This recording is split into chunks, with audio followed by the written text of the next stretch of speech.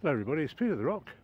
I'm on the Grand Union Canal now just to show you a narrowboat going along and the height of the Metline Bridge over the canal further down there. It's a very sunny day for Sunday the 24th of March. Very pleasant day to be out walking. Just had to wade through three very large puddles and there were warning signs: danger, flooding.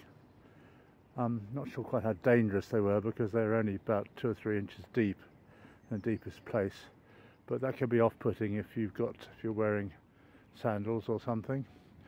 But here we are, peace on the Grand Union Canal, and the fishermen down there. The trees are yet to really bloom. It's just before there's an aeroplane up in the sky, commercial airliner, heading I know not where, and here comes a bloke, I think it's a bloke, jogging, and I've just seen a train go by on that way into Watford. So quite a lot happening transport wise here. Very pleasant place to be, and remote. Haven't seen anybody else on this path up until now. Anyway,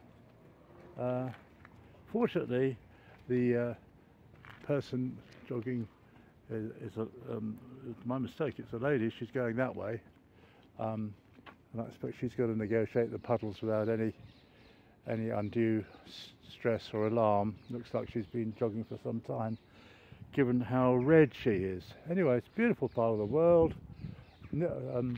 Mile or so, maybe less than that, south of Cazioberry Park. Actually, there's a sign down there that says Cazioberry Park a mile, so my guesstimate was okay. There we are. Slightly unusual view, but I like to view things that are unusual. Look at the ivy on this tree. Isn't it extraordinary? Ivy is everywhere. I mean, it's a weed in my book.